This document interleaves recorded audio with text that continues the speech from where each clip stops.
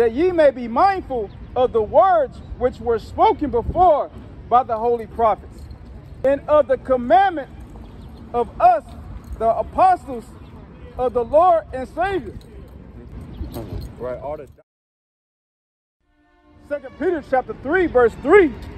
Knowing this first, that there shall come in the last day scoffers. That's right. And it's the spirit. It's the spirit. It's the spirit. They had to come through. Yep. In the last days, they're gonna be scoffers, man. See, these are the new last days. Come. In the last days was in the time of Noah, the old world. Come. You see what I'm saying? And they scoffed Noah. Yeah, until they was drowning, man. That's right. You see, well, hey, these things must come to pass because there's nothing new.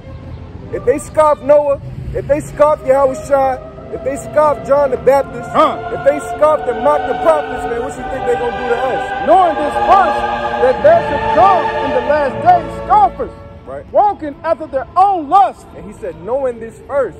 Remember, he said, I'm here to remind you. So, out of all the things I will remind you of, know this first, man, is that they're going to scoff. Remember how they scoffed all the prophets of old, man. And all those scoffers that was in the days of Noah, they back again. Like I said, these days is coming again, but the Lord ain't finna do it with water this time, man. That's right. The Lord gonna do it with an unquenchable fire, man. And this shall be the plague wherewith the Lord Yahweh will smite all the people. This is gonna be the pestilence and the plague that comes upon all the inhabitants, man, that fought against the Heavenly Father's people, man, chiefly the prophets. Because Jerusalem is a people before it's a place. That's right. Okay, and New Jerusalem is what the elect. You see, so all those that came and scoffed against the prophets, this shall be the plague.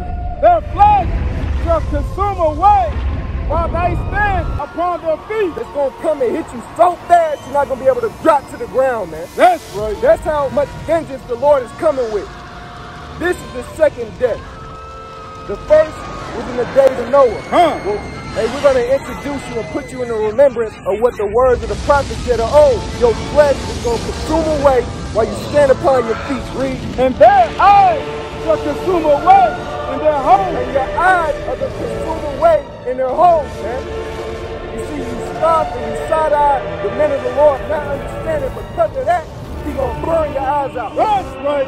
And their tongue shall consume away in their mouth. And all that talking that you do about the words of the Lord and His men, He's going to burn your tongue out. And it shall come to pass in that day that the great tumult from the Lord Yahweh shall be among them. And that's the day the Lord going to war on every single one of these scoffers, man.